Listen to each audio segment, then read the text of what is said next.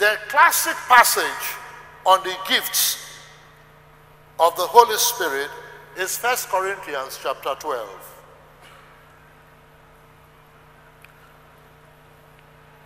There are some biblical teachings that stand out clearly in the Bible about the Holy Spirit. And I'm going to give you 6 of them. Number 1 is that the first principle is that spiritual gifts, we are talking about the spiritual gifts now. And what I said, the classic passage about the spiritual gifts is in 1 Corinthians chapter 12. It is the classic passage with regards to spiritual gifts. The first principle is that spiritual gifts must be differentiated from natural gifts. We all have natural gifts. All human beings have natural gifts. And these are different from one person to another. There are some people who believe that spiritual gifts, that they are the heightening of these natural gifts. That when a man is born again, that God heightens these natural gifts, or he blows them up, or he magnifies them, these natural gifts, to become spiritual gifts. This is not true. The natural gifts, they are different from the spiritual gifts. Some people have fallen into this error. They have taught that God takes a person's natural gifts and blows it up to become more vivid so that it becomes a spiritual gift. Now let me give you a definition from a Greek lexicon, a Greek Christian lexicon. It says that spiritual gifts are extraordinary powers, distinguishing certain Christians and enabling them to serve the Church of Christ, the reception of which is due to the power of divine grace operating in their souls by the Holy Spirit. So spiritual gifts are gifts directly from the Holy Spirit to a believer when he is born again. Number 2, the second principle is that these gifts are bestowed upon us by the Holy Spirit in a sovereign manner.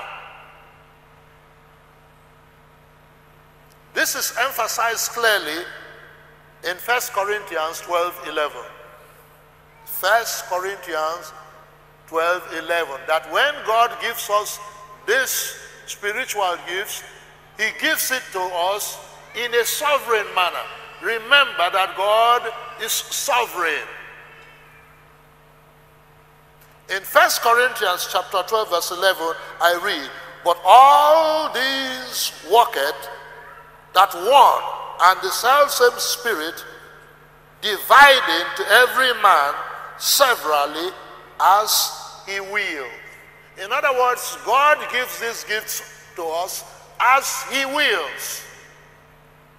You can see the word there, as he will.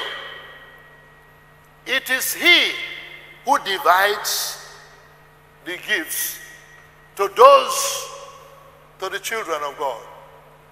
It is not us, it is him that divides the gift. And this is very important for you to know, so that there is no boasting about your gift. It is given to you by God as he wills. He decides what particular gift to give to a particular person. Praise the name of the Lord. It is important for us to bear this in mind. It is what he likes that he gives to each and every one of us. Number 3, the third principle. Each Christian is given and has therefore some gift. In verse 27, it says, the manifestation of the Spirit is given to every man to profit. And if we go to verse 11, or I'm talking of 1 Corinthians chapter 12, you see, but all this worketh that one and the selfsame Spirit, dividing to every man severally as he will. The clear implication is that every single person is given some particular gift. Every child of God has a gift. That is the third principle. That every child of God, each Christian is given and has therefore some gift. There's nobody that is left behind. You may not have discovered your own gifting of the Holy Spirit, but every child of God has a gift. And the illustration of what I'm talking about, you find it in verse number 12. The apostle uses the human frame to illustrate what I am talking about. In verse number 12, he says, for as the body is one and had many members, and all the members of that one body, being many, are one body, so also is Christ. For by one Spirit, verse 13, are we all baptized into one body, whether we be Jews or Gentiles, whether we be bond or free, and have been all made to drink into one Spirit. For the body is not one member, but many. In other words, everybody in the body of Christ, everybody has a gift. Some gifts are more comely than others. In other words, some gifts are more important than others. And you find that in verse 23. Though everybody is important, just like all the members of our body, they are important. Your little finger, nobody can just come and slice your little finger and you just say bye-bye. Somebody chops off one of your fingers and you say bye-bye. No, all members of your body, they are important. But there are some members that are more important than others.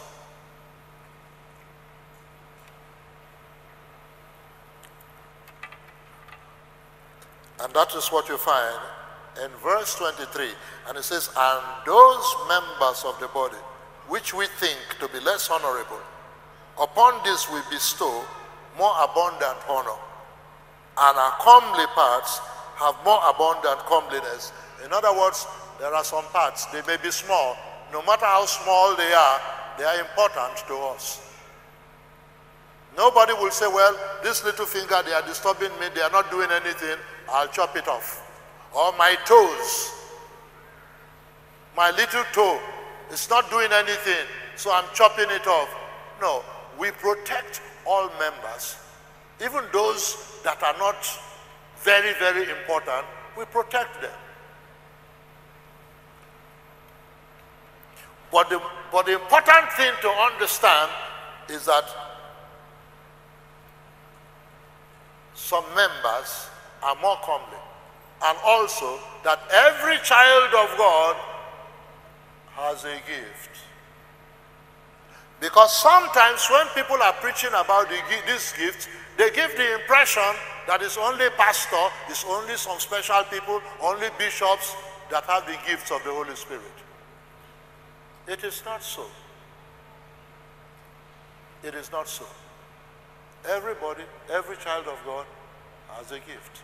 You may not have discovered the gifts that you have. Amen. Number 4, the gifts, they differ in value. All of the gifts are not the same. As I said, some are more comely than the others. In verse 14 to 15, and I read, "For the body is not one member, but many. If the foot shall say, because I am not the hand, I am not of the body, is it therefore not of the body?"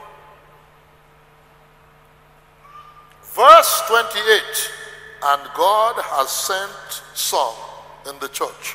First, apostles. Secondly, prophets. Thirdly, teachers. After that, miracles. Then gifts of healing, helps, governments, diversities of tongues."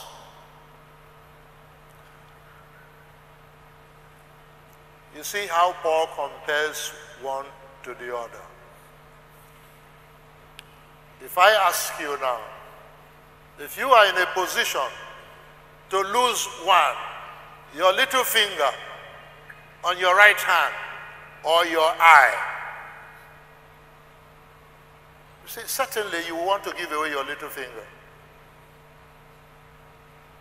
If you are asked to give up one, what I'm trying to say is that all of the gifts, they do not have the same value. They differ.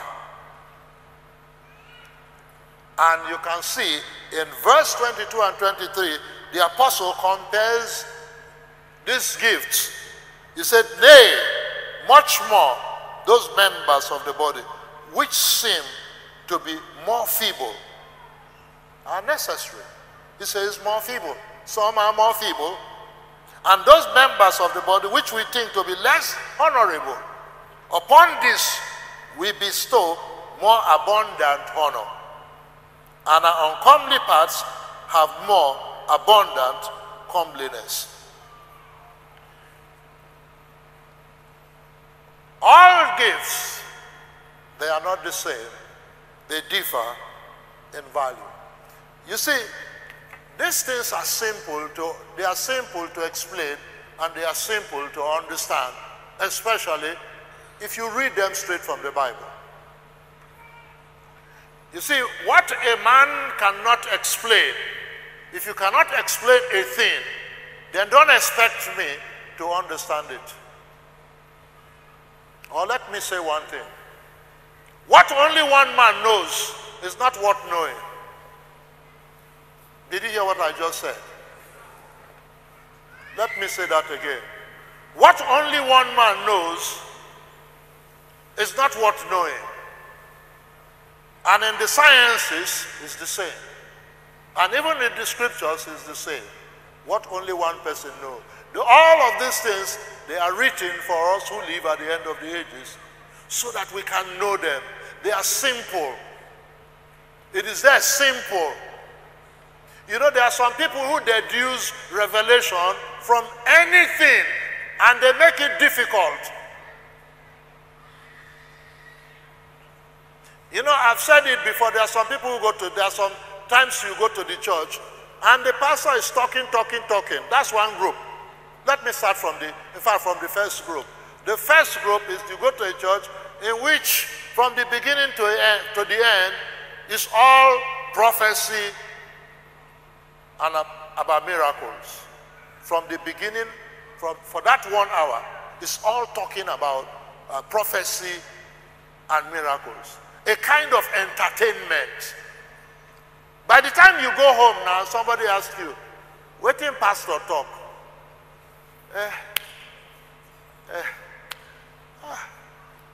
I don't know, sir, but the service sweet. The service sweet. They said from the beginning to the end, action. Action, action. What does that mean? Some kind of dramatizing miracles, some kind of fake things. You come here, you, that man in the red shirt, this there, that is the whole service. That's one group. The second group are some people who come and talk.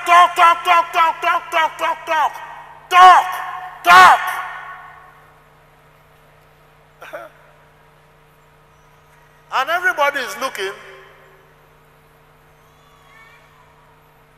and they don't understand. You get home, and they're asking you, what did pastor talk today? He talk about the Holy Spirit. What did he talk? What did he talk? Hey, I don't understand though. The man, the man, he really goes school where? The man goes school, he goes school. He goes school. I never see man when go school like that. See Oyibo just they follow him. See vocabulary, just they follow one after the other. Okay, what did he talk?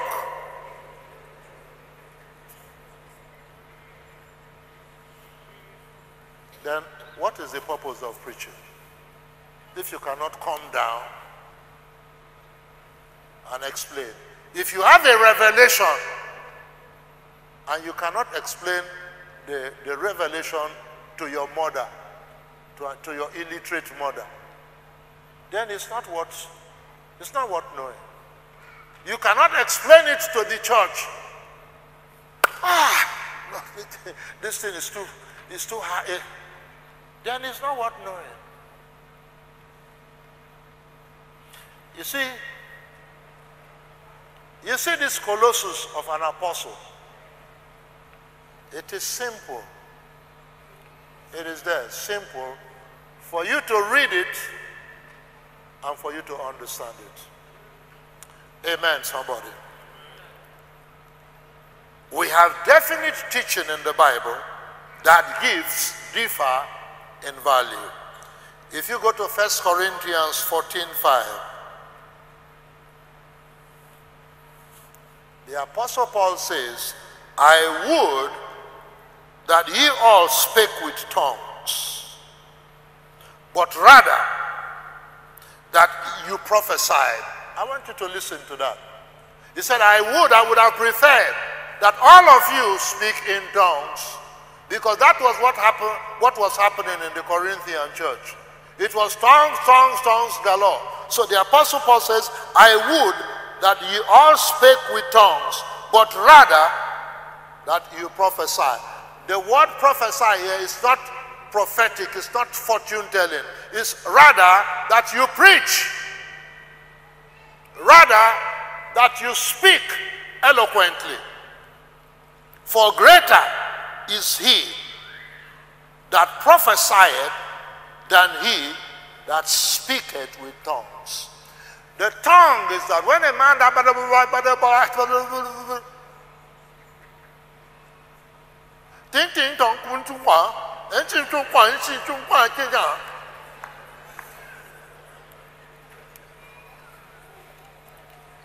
well, that is perhaps Chinese.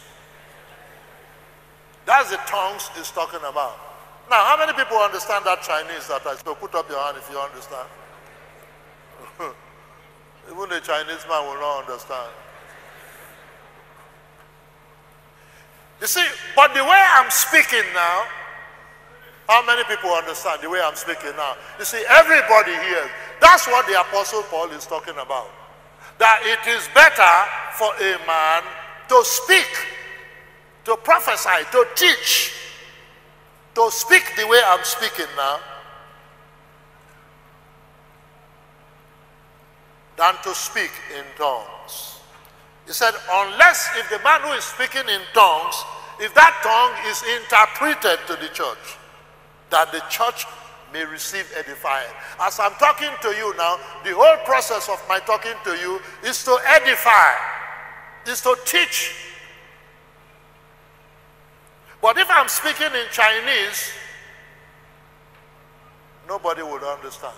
So what the apostle is saying, that one gift is better than the other, because to teach is a gift and to speak in tongue is a gift. So the apostle is saying that it is better to teach, to speak, to teach the way I'm doing now, than to speak in tongues. Because when you are speaking in tongue, except there's an interpreter, you will not understand. So you see, what does this show? That these gifts, that they differ in value when it comes to edifying the church. That the gift of prophesying, the gift of teaching is more valuable than the gift of tongues. Amen. Verse number 18 and 19, 1 Corinthians 14. And I thank God, and I thank my God, I speak with tongues more than ye all. Yet, in the church, I had rather speak 5 words with my understanding, that by my voice I might teach others also, than 10,000 words in Chinese, in unknown language. That it is better to speak, Jesus loves you, Jesus loves you, 3 words in my voice, in the language in which you understand, than to speak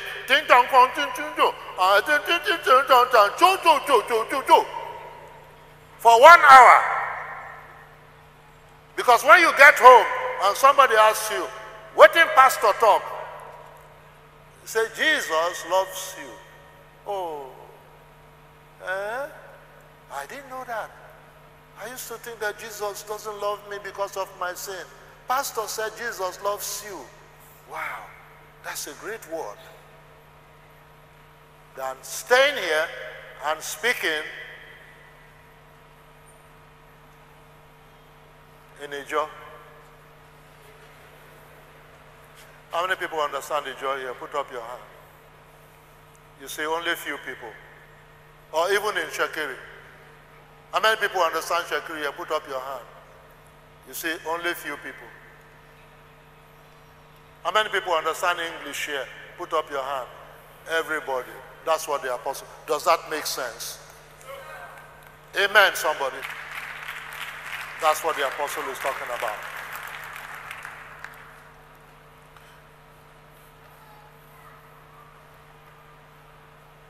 The 5th principle is this. All gifts, any gift, must always be used in love. That is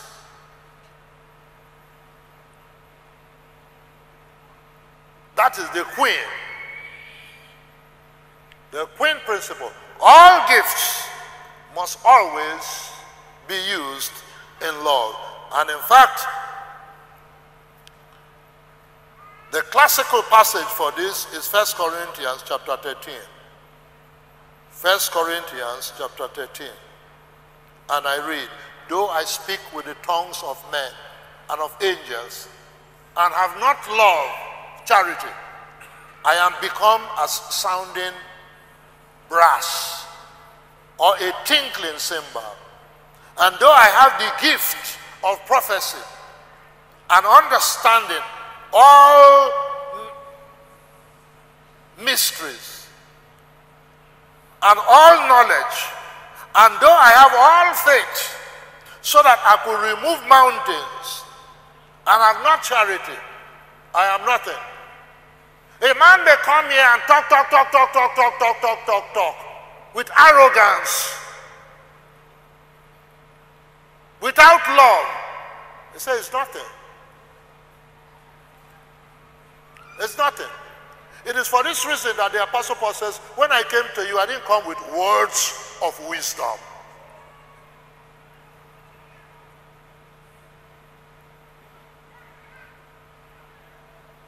When I came to you because I wanted to know whether you have been crucified with Christ. That is why I came to you. I determined not to know anything about you.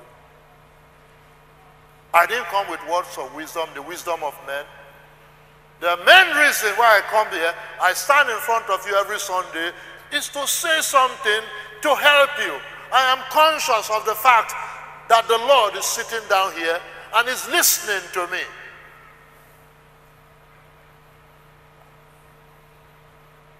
I must humble myself.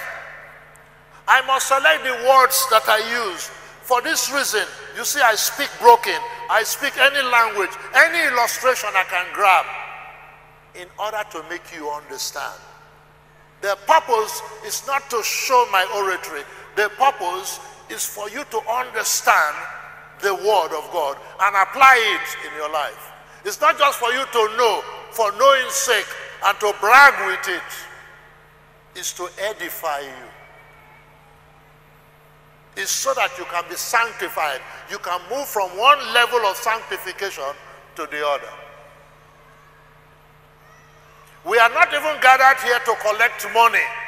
It is for this reason we don't even talk about money. It is for this reason this church is designed the way it's designed. The offering boxes about there, they are all there so that you rest your mind and listen to the Word of God and receive it. Any word that you receive and you cannot apply it to your life, then it's not worth listening to. We are careful about this. So, and that is why, first of all, we worship the Lord so that the Lord can come and open your ears to listen to the Word of God. If not, my preaching and all what I say will be in vain. This is Father's house. You are not in the university where you take an exam. There's no exam for you here. If there's any exam that you have to take, it's between you and you. You are the student and you are also the supervisor. If you want to cheat yourself, you can cheat yourself. It's to hear the Word of God, to understand it in such a way that you can do it. You can put it into practice. Amen. So, let's do the reading. It says, though I speak with tongues of men and of angels and have not charity, I am become as sounding brass or a tinkling cymbal. You see that comparison that the apostle gives. Though I speak with the tongues of men and of angels, even if you speak like an angel, and there's no love in your voice, there's no love in your heart, you say you are just making noise like a cymbal. He said, and though I have the gift of prophecy and understand all mysteries and all knowledge, and though I have all faith so that I could remove mountains and have not charity, he said, I am nothing. Whatever the gift, it must be used in love, which indeed entitles us to say that you should never judge a person's spirituality solely in terms of the gifts that he possesses. We have said this over and over again, that many times when you see people with the gift of healing, it may be from the Lord. It may be from the Lord. But that does not mean. You know, many times sisters, they fall into this trap. Oh, they see an evangelist, perhaps a healing evangelist is a man of God with the gift of healing. They immediately equate healing with sanctification, healing with holiness. If this man has this gift, he must be holy. That's the man to marry. Or if this man can sing like this, hey, and people were falling down when he was singing.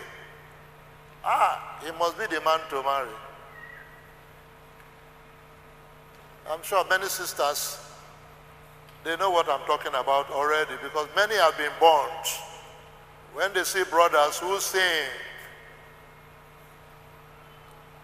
And that is the man they want to follow, only to discover that, oh wow. Sing, so they go put me for trouble. So, all of these gifts, they must be used in love. If you are not using any gift in love, if the purpose of any revelation does not edify the church, if the purpose of preaching is just to show off that I know, if a man is preaching for 1 hour and you cannot understand, you cannot take home, what is the theme of this talking now? Where is this talking leading to? Just talk here, talk here, talk here, talk here, talk here, talk there, talk there, talk there, talk there, talk here, and all that. And you're asking yourself, so where all of this one they lead to? So anytime there's a preaching, the first question you will ask is that, Natatitik. Natatitik. Now we go chop. Amen, somebody. Because there must be a spiritual food. You must gain something. It's not just talking and talking and talking. There must be something that you have to take home with. Amen, somebody.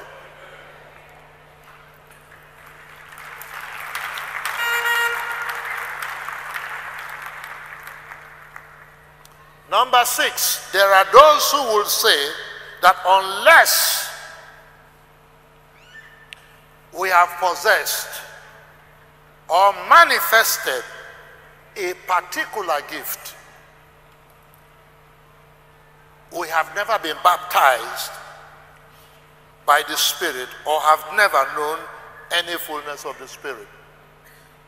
I'll take for example, there are some people who will say that if you don't speak in tongues, for example, is a sign that you have not been baptized with the Holy Spirit.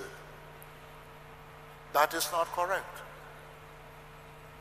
There is nothing to indicate from 1 Corinthians 12, 13 and 14, there is nothing to show that.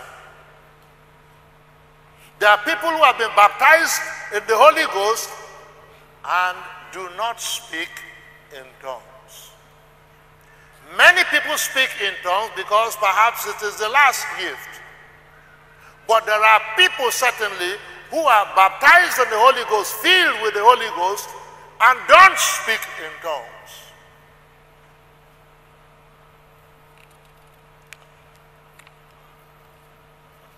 There is not a single gift mentioned here in 1 Corinthians 12 to 14 of which we are told that it must be present. If you are baptized in the Holy Spirit. Rather, we are told that one person has one gift and another a different gift. They are all different gifts.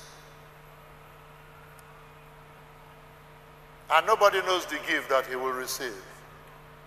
There is no universal gift which is a sign that you have been baptized in the Holy Ghost. What I'm saying, it is there for you to read 1 Corinthians 12, 13, 14. There is nothing like a universal gift.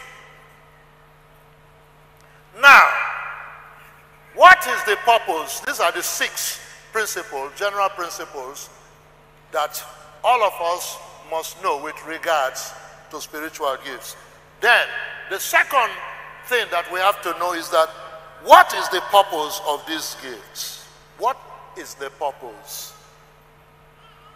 You can find the answer in Ephesians 4:11. The purpose of the gifts. Because, you see, yesterday I was listening to something strange. And I don't know whether some people have been seated for so long hours that perhaps they did not listen. They were not observant enough. What is the purpose of these gifts? It is very clear in Ephesians 4:11. In fact, 4:12. Verse number 12. He said, for the perfecting of the saints. That's number 1. Are you seeing there? The perfecting of the saints. For the work of ministry. Number 1, perfecting of the saints for the work of ministry. This ministry is not ministry of internal affairs, or ministry of external affairs, or ministry of finance, or ministry of transportation. This is ministry in the house of God. Then number 3, for the edifying of the body of Christ, till we all come in the unity of faith, till all of us come. That is the purpose of these gifts, so that all of us can be one in the body of Christ. We can understand one another. We can mature as Christians. And that we can come to the knowledge of the Son of God, a full knowledge of the Son of God.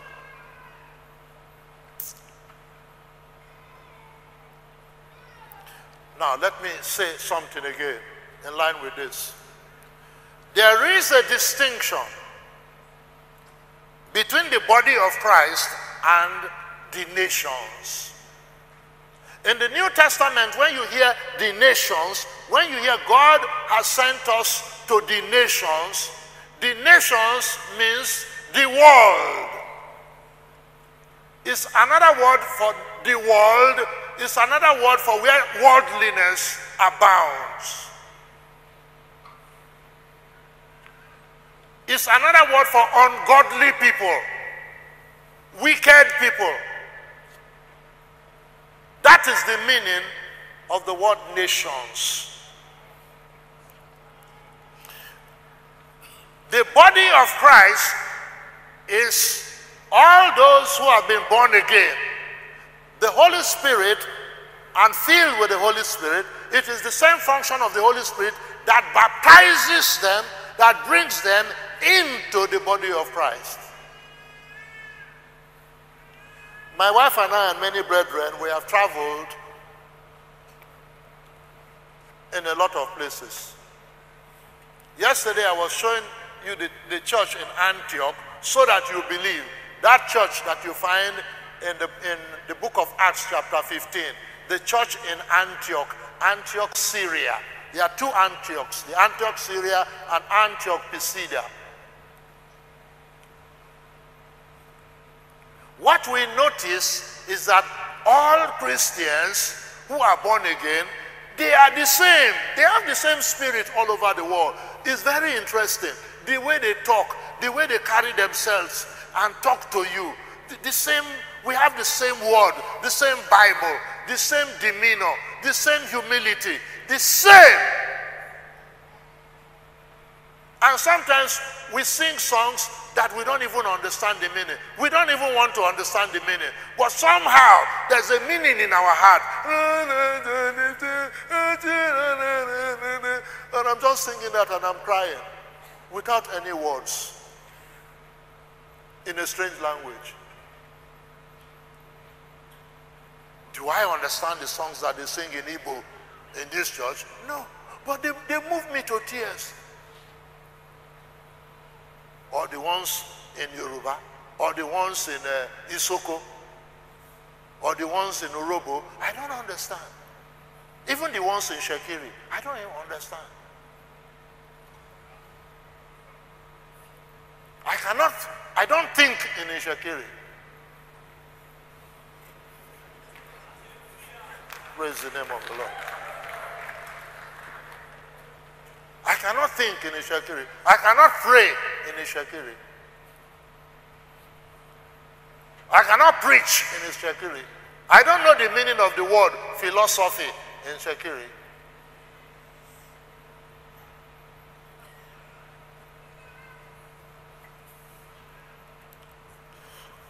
The body of Christ is all those who are born again. the Holy Spirit baptizes them into one body.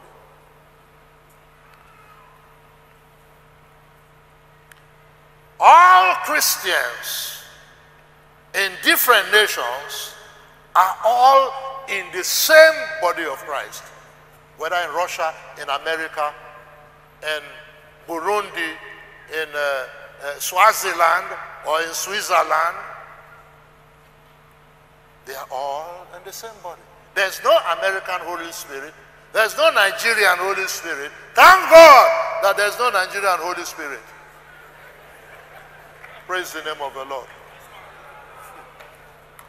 If there were a Nigerian Holy Spirit, we would have been in trouble by now. Because the Holy Spirit will come before we manipulate all of us here. Even Tali will manipulate me and teach us another thing. But thank God, the Holy Spirit is one. The second person, the third person of the Trinity. Shall we put our hands together? The Holy Spirit.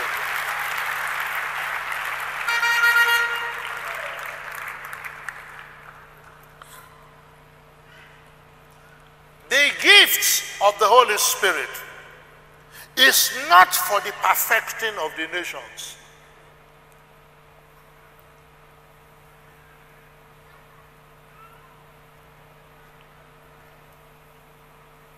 Because it appears that this was the allusion that was made yesterday. The gifts of the Holy Spirit is not for the perfecting of the nations. They are not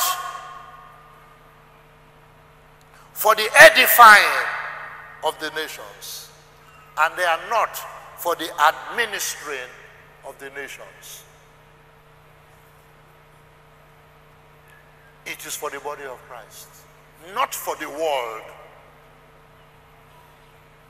So, because it is not so, because they are only for the perfecting of the body of Christ, of the saints, they are for ministering of the body of Christ, and they are for the edifying of the body of Christ. It is not for the perfecting of the nations.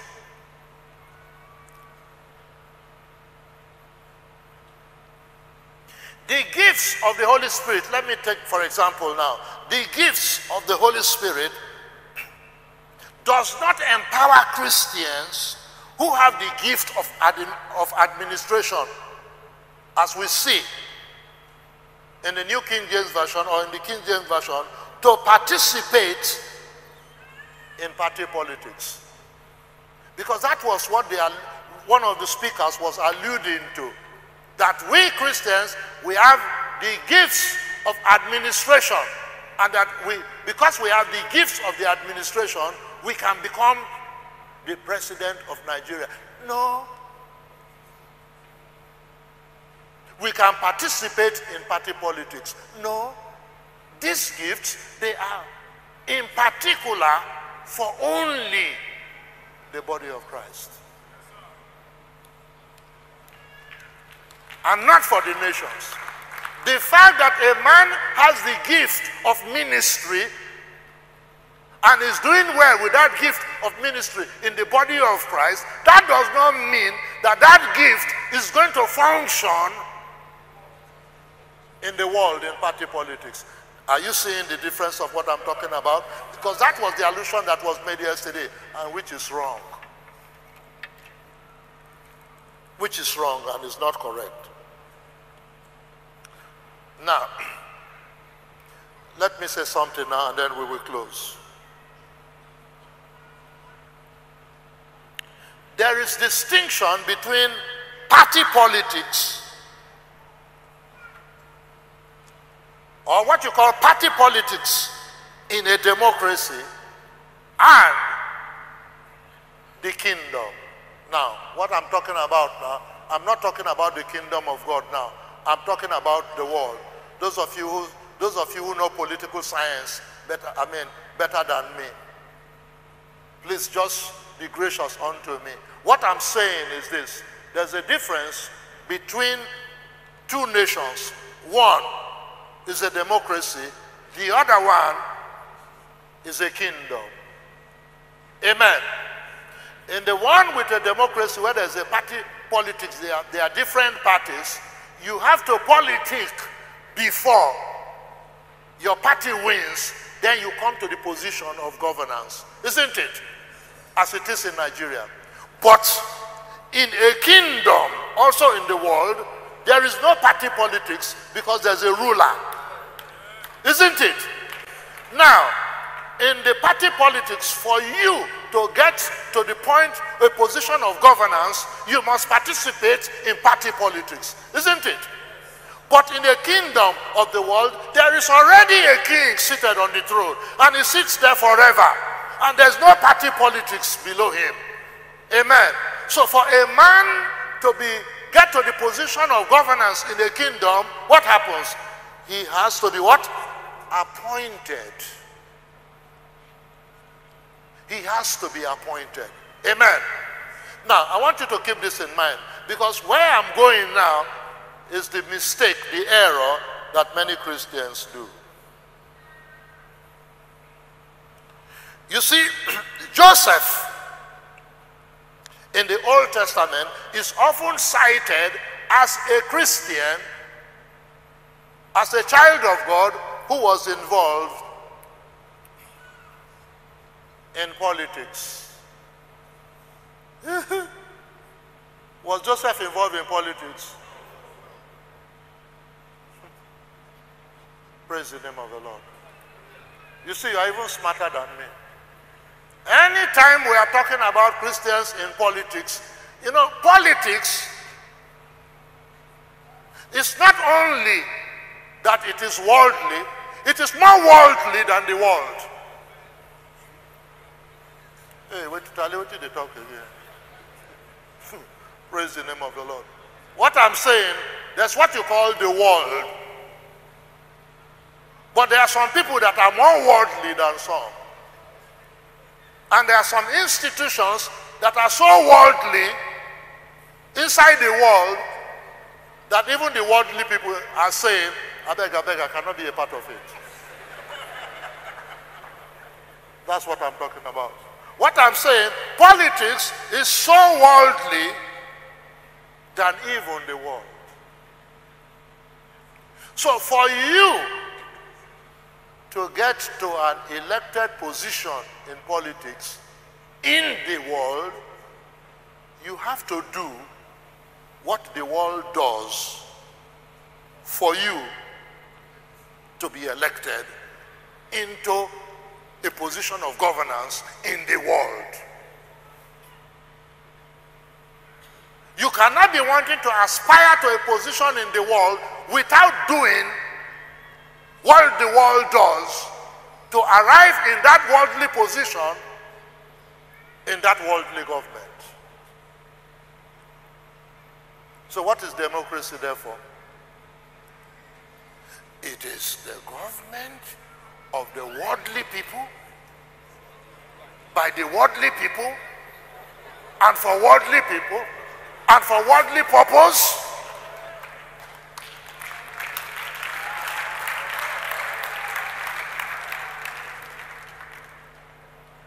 They cite Joseph often as the child of God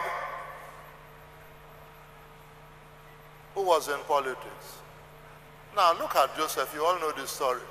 Look at poor Joseph. See Joseph.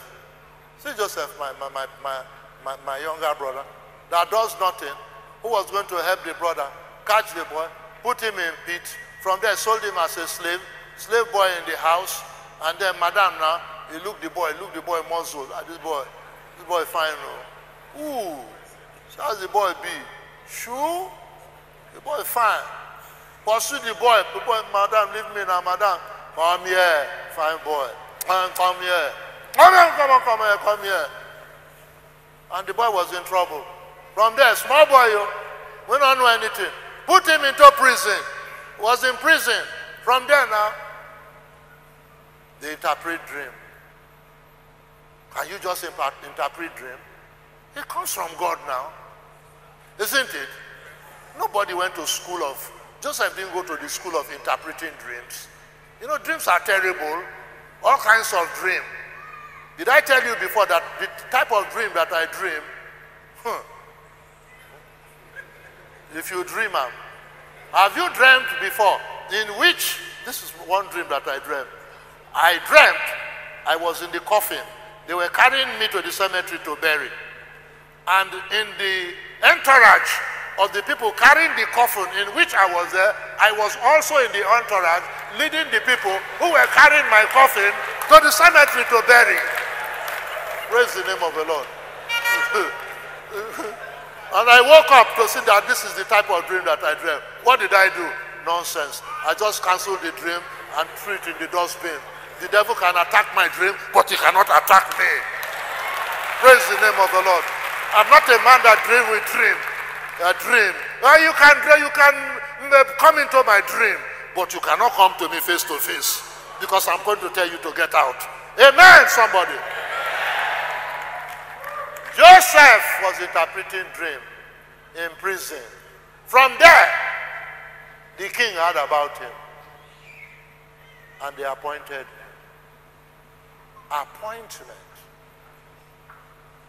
If Joseph had gone to contest in Egypt, first of all, he would not even qualify for the primary, because in the first place, he's not even an Egyptian. The point I am making is this: the spiritual gifts generally, and especially the spiritual gift of government according to King James, or administration according to New King James, is not for the nations. It is not for the perfecting of the nations. It is not for the perfecting of the world. This world that you are seeing now, it will get worse and worse and worse. That's what the Bible says. In the last days, in the end times, thieves, adultery, rebellious people, all kinds of people, kidnappers. When I was a small boy in Warri here, there was nothing like homosexuality. There was nothing like lesbianity.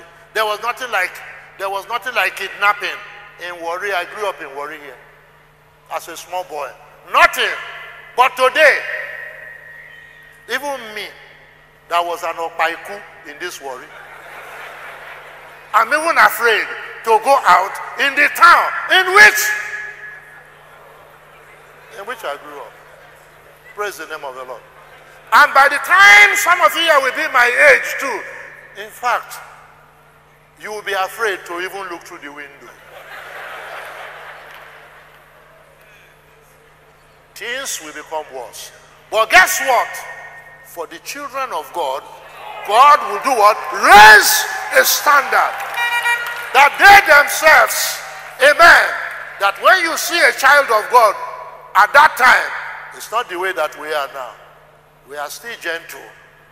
Amen. You see, there are some people who come to this church and they say we are singing hymns. That was some of the things. I'm not saying there's anything wrong with hymns.